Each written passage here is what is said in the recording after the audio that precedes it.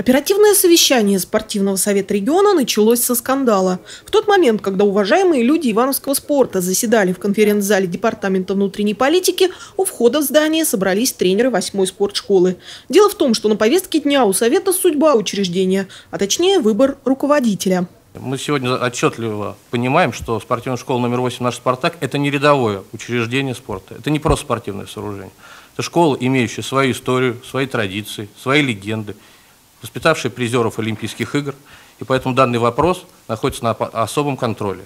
В связи с чем мы сегодня вынуждены к вам обратиться со следующей просьбой. Обсудить вопрос рекомендации общественного совета одной из кандидатур на замещение данной вакантной должности. Так как в составе совета у нас представлены опытные, авторитетные представители спортивной общественности, мы не сомневаемся в том, что данное обсуждение может пройти в конструктивном русле и удовлетворить все стороны. Всего кандидатур на пост директора спортшколы 4, 3 ее сотрудники, 4 Лариса Денисова рекомендована департаментом. Логично предположить, на чьей стороне оказалась спортивная общественность региона.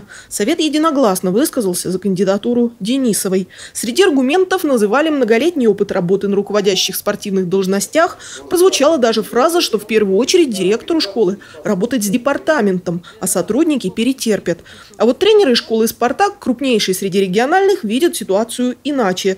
3 месяца назад трудовой контракт с предыдущим директором не продлили. Школа оказалась без управляющего. Почти 3,5 месяца наша школа находится в подвешенном состоянии.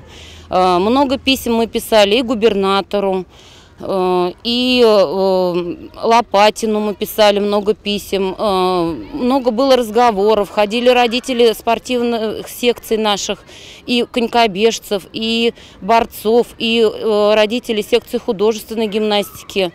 И разговаривая с Антоном Сергеевичем, мы говорили о том, что мы хотели бы видеть директором нашей школы человека, который знаком с проблемами школы, который эту школу знает изнутри. Сотрудники на этой должности видят Сергея Савельева, главного инженера 8-й спортшколы. Он выходец, так скажем, из нашей спортивной школы, воспитанник нашей спортивной школы. Коллектив единогласно поддерживает его кандидатуру. Сотрудники спортшколы даже отправляли видеообращение президенту. Возможно, с этим и связано экстренное заседание спортивного совета.